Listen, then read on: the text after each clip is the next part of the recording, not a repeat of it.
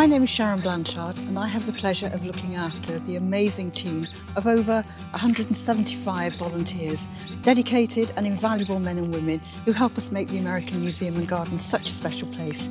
But don't take my word for it, let me introduce you to some of our wonderful team. I'm Sally. My name is Sue Edgeworth. My name's Alan. My name is Brenda. I am Louise. I'm Jill Beard.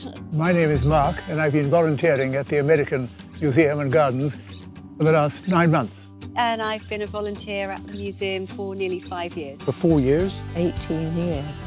Only 3 years. 22 years ago. And I started here at the American Museum and Gardens in 2006. The best thing about volunteering at the American Museum and Gardens for me is the people that I get to meet. You get to learn lots of different things. There's so many different interesting things to point out. It's so beautiful to be here and to appreciate it. There's just no limit to the things that you can get involved in. Every week is a different one. The best thing about being here as a volunteer in the museum, I think, are the lifelong friends I've made. If you've got the time, I would thoroughly recommend people come to volunteer. I would recommend it. I have done to several people. If you're even thinking about coming here, then at least come and give it a try.